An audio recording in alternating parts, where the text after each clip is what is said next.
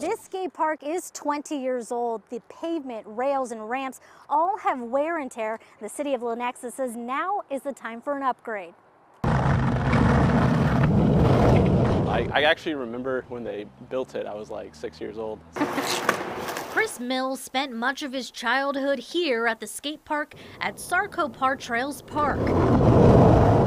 Keeps me active and I enjoy doing it. And the skate park brings in people from across the metro to put their skills to the test. Definitely when you get like a new trick, like the feeling of like feeling super good. But now the popular skate park is showing its age.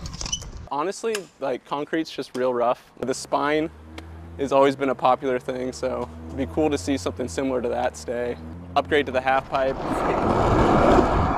The city of Lenexa says it's allocated about $1 million to update the skate park and nearby parking. The skate park is awesome. Anytime you drive by here, there are people using it. It doesn't matter if it's 100 degrees like today or 30. And when it comes to upgrades, they want input from everyone, not just Lenexa residents. What we're looking for the next couple weeks is some community input, letting us know what we should and shouldn't include, what kind of user amenities people are looking for in a skate park.